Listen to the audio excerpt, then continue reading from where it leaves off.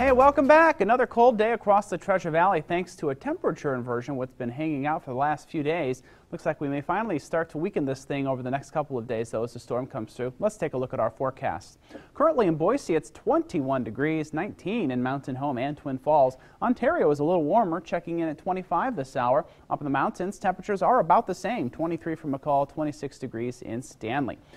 Taking a look across the region, you can see that warmer air is building in off the coast. You can see this lighter shade of blue turning green. This is warmer air pushing in from the Pacific Ocean, and it's going to slowly push its way in across the Intermountain West over the next few days.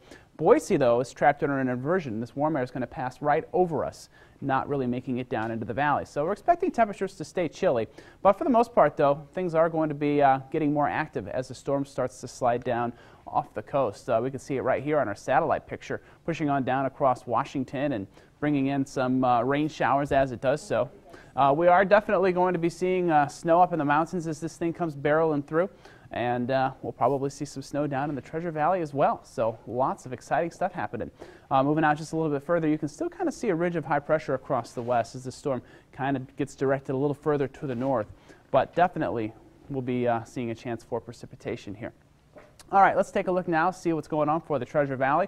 We're going to see snow coming in tomorrow, primarily in the afternoon. Not looking for a whole lot of snow, but by Monday night we can see as much as 1 to 3 inches across the Treasure Valley. That's not too shabby. And you notice temperatures coming up as well as the inversion starts to weaken a bit. 29 for Vail, 30 for Caldwell, Meridian up to around 31. Up in the west central mountains where we currently have a winter weather advisory in effect, we're going to see a fair amount of snow as well, about 1 to 3 inches for most of the communities, but of course higher up in elevation, up at the ski resorts, they're going to get much more, so this is great news. Further east, the south central mountains, Custer County here, under a winter storm warning, looking at about 1 to 3 inches for Stanley, but of course much more up in the mountains and up over the passes.